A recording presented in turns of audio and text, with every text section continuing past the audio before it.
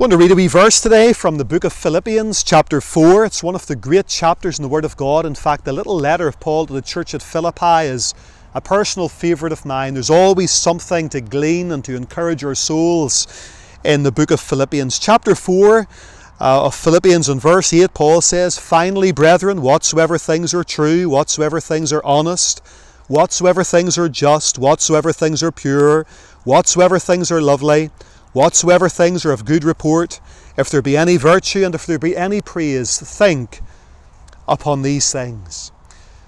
Now, I've been reading recently again Charles Haddon Spurgeon and his great book, Lectures to My Students.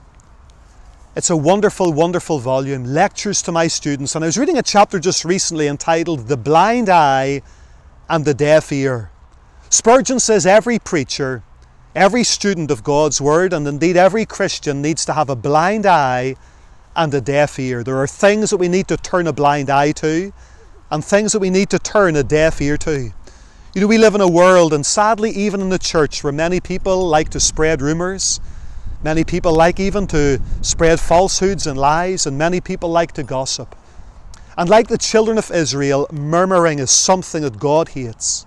God despised it whenever the children of Israel murmured amongst themselves, murmured against Moses and against Aaron, and then ultimately murmured against the Lord himself.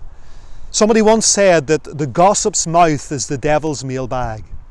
I don't know if you know what halitosis is. You've maybe met someone that has it. Bad breath. Somebody said that gossip is halitosis of the brain.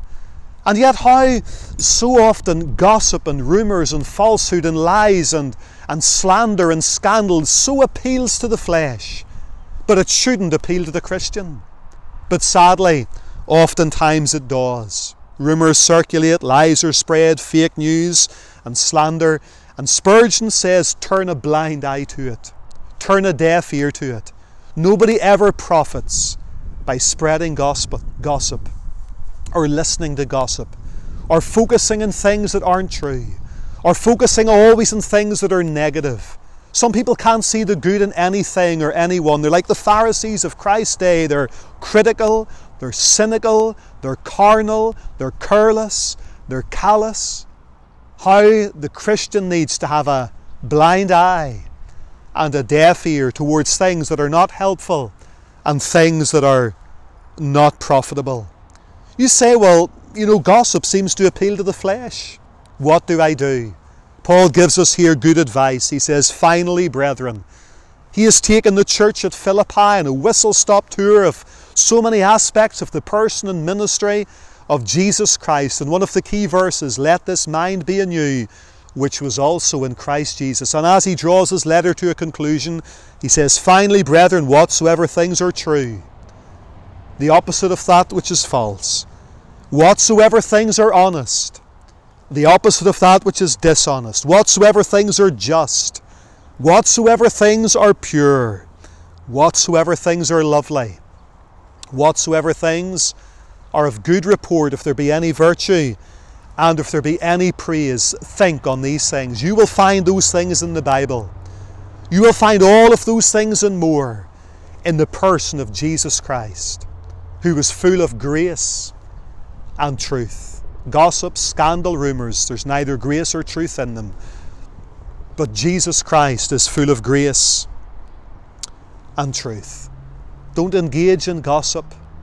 Don't get involved in it. Because Jesus Christ said, every idle word that men speak, they shall give an account thereof in the day of judgment. May God help us to focus on things that are God-honouring, and to use our mouths, not to gossip, but to spread the gospel, to share the good news, to praise his worthy name, and to seek his face in prayer. See you next time. Thank you for listening.